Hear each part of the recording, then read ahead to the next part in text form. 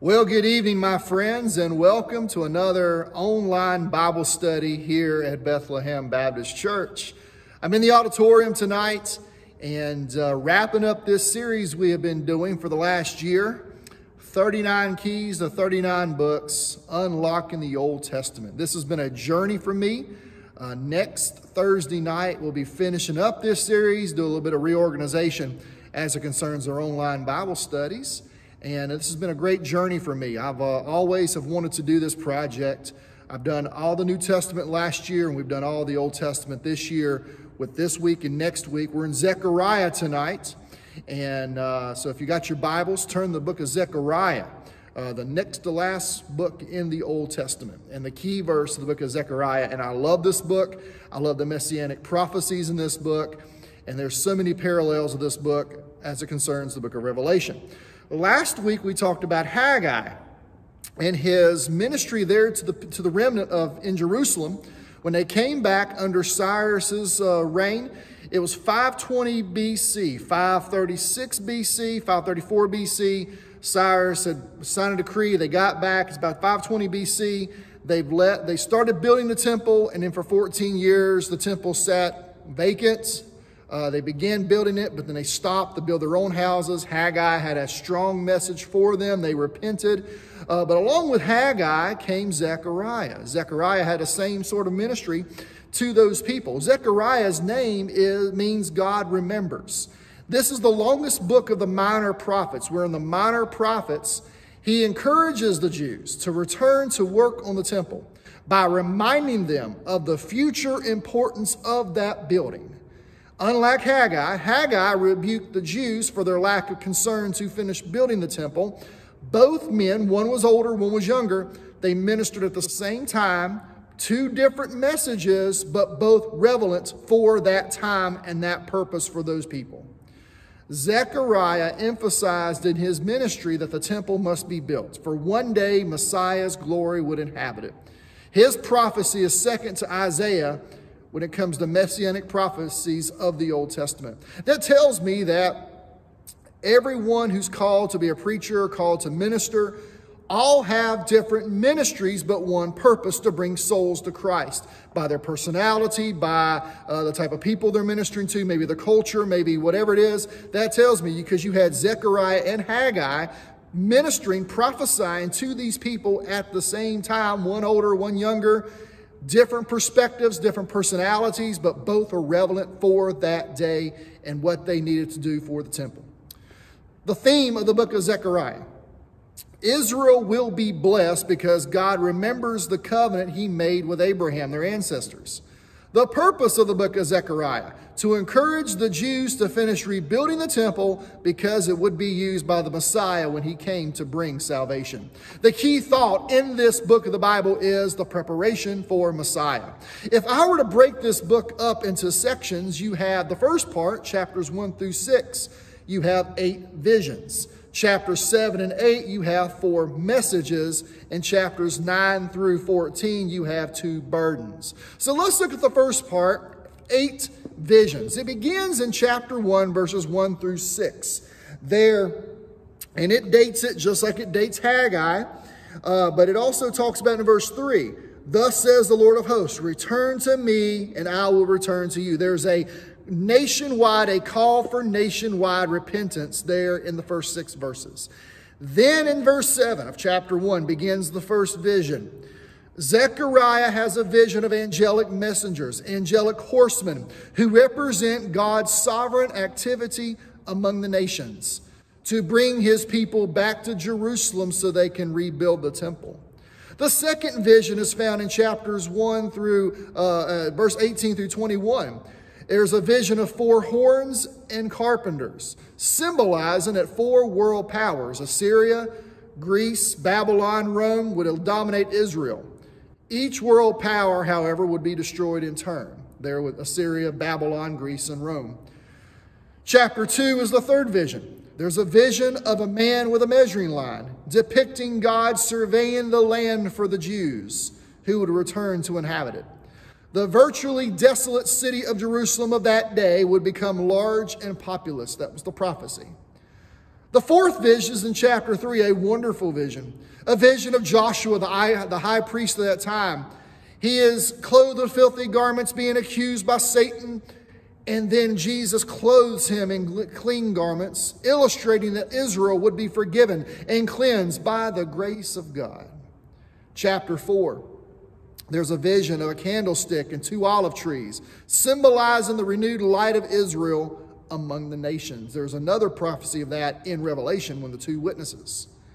Chapter 5, verses 1 through 4, there's a vision of a flying scroll, indicating that God's judgment would come upon the Jews because they broke his commandments. Chapter 5, verses 5 through 11, the vision of a woman in a bushel basket, portraying the purging of the Jews' idolatry by their captivity in Babylon. And the 8th and final vision is the vision in chapter 6, verses 1 through 8, of 4 chariots and horses representing the judgment of God that would come upon the nations. Then it finishes in that first part in chapter 6, verses 9 through 15, of the high priest Joshua's crown. He anticipates the reign of Messiah, who will be both priest and king. That leads to the second part of this book of the Bible, and that's 4 messages in verse 7 and 8. Chapter 7, verses 1 through 7, and it's all broken up by dating. Let me go back here in the book of Zechariah to make sure I've got this right. Yes, it is all 4 messages are broken apart by dating. Chapter 7, verses 1 through 7, Zechariah emphasizes that God delights in obedience rather than ritualistic fasting. Chapter 7, verses 8 through 14, Zechariah reminds the people that the judgment of God came on them and they were scattered among the nations because they did not listen to the prophets who ministered before the exile. Chapter 8, verses 1 through 19, Zechariah predicts the restoration of the people of Israel from all over the world. Chapter 8, verses 20 through 23, people from all nations will be united in seeking the Lord. So 4 messages there from Zechariah and his prophecy. Then chapters 9 through 14, there are 2 burdens. The first burden being from chapter 9 through 11. The second burden from chapter 12, verse 14 to chapter 12 to chapter 14. And it begins with the burden of the word of the Lord. And that's how you break that apart. But this first burden, chapter 9, verses 1 through 8, Zechariah predicts God's judgment upon the neighboring nations. Chapter 9, verses 9 through 17, Zechariah predicts the coming of the Messiah. Actually, in verse 9 of chapter 9, he predicts Messiah would ride into Jerusalem on a colt, which was fulfilled when Jesus rode into Jerusalem on Palm Sunday in Matthew chapter 21, verse 5. In chapter 9, verse 13, he prophesies Greece would rise to prominence. 200 years later, did Greece do that under the reign of Alexander the Great. Chapter 10, Zechariah declares God would bring back his people and take care of them. Chapter 11, Zechariah describes the foolish shepherds who will lead the Jews to reject the true shepherd. Chapter 11, verse 12, there is a great prophecy. He predicts that Messiah would be sold for 30 pieces of silver. It was fulfilled in Matthew 26:15 when Judas Iscariot betrayed Jesus for 30 pieces of silver. Then the second burden from chapter 12 to chapter 14, we see in chapter 12, Zechariah predicts that Jerusalem would be the center of a great war and God would deliver his people. Chapter 13, Zechariah depicts the cleansing of Jerusalem and the smiting of God's shepherd. Actually, in chapter 12, verse 10, and in chapter 13, verse 7, he predicts that Messiah will be pierced and smitten. And that was fulfilled, my friend, when Jesus Christ died on the cross for my sin and yours. Chapter 14, Zechariah anticipates a worldwide battle in which the Lord will fight against the nations and reign over all the earth from Jerusalem. And we see that in chapter 12 and chapter 14, where Jerusalem's the center of a great war, Armageddon. Revelation 16 talks about that. Chapter 4, verse 4, Messiah will return to earth and stand on the Mount of Olives.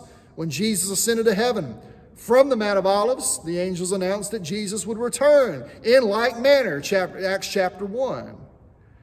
Also, we see in chapter 14, the Messiah will be the judge of all the nations and king over all the earth, and his dominion shall be from sea to sea. And it ends with a great triumph of the Messiah. Zechariah gives divine revelation concerning 3 basic chronological points. First of all, his own time. He is encouraging the people to rebuild the temple. He also rebukes the people for fasting because they felt sorry for themselves rather than out of concern for spiritual things. And he encourages them to exhibit kindness and justice.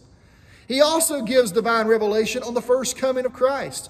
He accurately predicts aspects of the earthly life and ministry of Jesus Christ. And we see where he blends together regarding the first and second coming of Christ, chapter 9, verses 9 through 10. It says, "Rejoice greatly, O daughter of Zion. Shout, O daughter of Jerusalem. Behold, your king is coming to you. He is just and having salvation, lowly and riding on a donkey, the colt, the foal of a donkey. I will cut off the chariot from Ephraim and the horse from Jerusalem. The battle bow shall be cut off. He shall speak peace to the nations. His dominion shall be from sea to sea and from the river to the ends of the earth." He combines there in that prophecy the first and second coming because the prophets in that time saw mountaintops of prophecy. And as time went on, the details were filled in as God will fulfill those prophecies. Several similarities of the book of Revelation there in Zechariah because he also predicts the Messianic kingdom on earth. King of all the earth, dominion from sea to sea. So with that in mind, let me give you some life principles from Zechariah. There's some verses in this book of the Bible that I have personally embraced in my life and have lived my life on the truths that is found in Zechariah's prophecy. So let me give you a few of them, and then I'll get you the key verse, and we'll be done for tonight. First of all, in Zechariah chapter 1, verse 3, when he calls the people to repentance. I've already read this tonight, but let me read this again. In chapter 1, verse 3, it says, "Therefore say to them, thus says the Lord of hosts, return to me, says the Lord of hosts, and I will return to you, says the Lord of hosts." That tells me, just like James chapter 4, verse 8 says, draw nigh to God and he will draw near unto you. God draws near to those who draw near to him. There's another thing I see. Chapter 4 and verse 10, I love this passage of scripture as well. And here's the principle. Don't be discouraged because your service to God may not be as outwardly impressive as somebody else's. Notice this. Chapter 4, verse 10, "For who has despised the day of small things?" Note that question. Who has despised the day of small things? God does not measure you against anybody else. He measures you against what he has given you the potential to become and the potential to do. Let me say that again. He does not measure you against anyone else like many of us do. We try to measure ourselves, compare ourselves to other people, other ministries, etc. God does not do that. He measures you against what he's given you the potential to become and the potential to do. He's measured our ministry here at Bethlehem against what he has given us and the potential to become and the potential to do. Those who had seen Solomon's temple were discouraged because the rebuilt temple would obviously not look like Solomon's temple. And Zechariah declares, "Who has despised the day of small things?" Every great ministry for the Lord has begun as a small thing. Don't despise the day of small things. The small things, whether it's in your marriage, in relationships, in a church, in a ministry, the day of small things is when God's doing all the working, all the preparation. Don't despise the day of small things. Don't have that temptation to compare. And don't be discouraged. God's given us a ministry. God's given us a calling. And he gives us the potential to fulfill that calling. And that's how he measures us. Not comparing everybody else. Here's a third principle. Chapter 4, verse 6. Relying on the power of the Holy Spirit is essential for spiritual victory and progress. Notice, chapter 4, verse 6 says, "Not by might nor by power, but my spirit, says the Lord of hosts." Not by might, nor by power, but by my spirit, says the Lord of hosts. Rely on the power of the Holy Spirit. That is essential for victory and progress spiritually as a church and individual life. We can do everything right as a church and a ministry, but if we don't have the Holy Spirit power of God, then we're nothing. We must rely and depend and pray for the Holy Spirit's power in our life. Here's a fourth principle in this book of the Bible.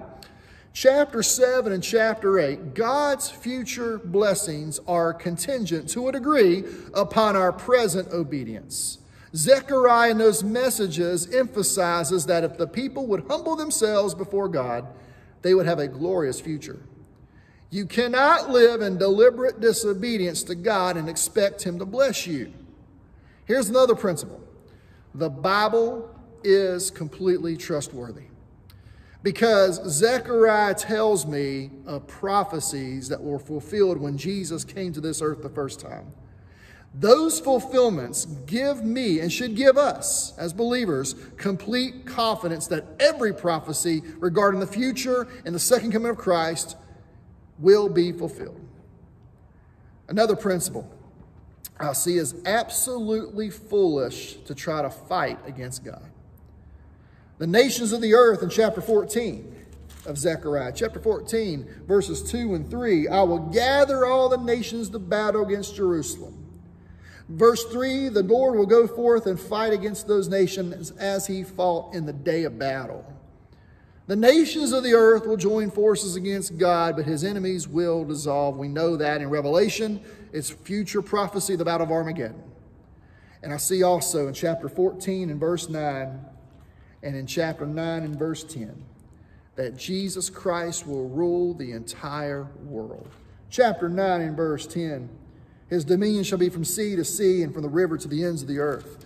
Zechariah portrays the humble Messiah becoming a mighty ruler who will be king over all the earth, whose dominion will be from sea even to sea.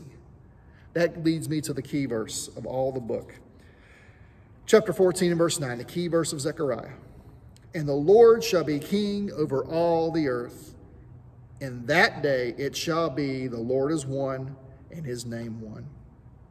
What a day that will be, my friend. We look forward in anticipation to that day when He's king over all the earth, King of kings, Lord of lords, when He rules and reigns from Jerusalem. However, the question is, Zechariah already talked about the first coming of Christ, and He has come and it's been fulfilled. Matthew gives us that fulfillment. But does He rule and reign in your heart? Do you know Him as your personal Savior?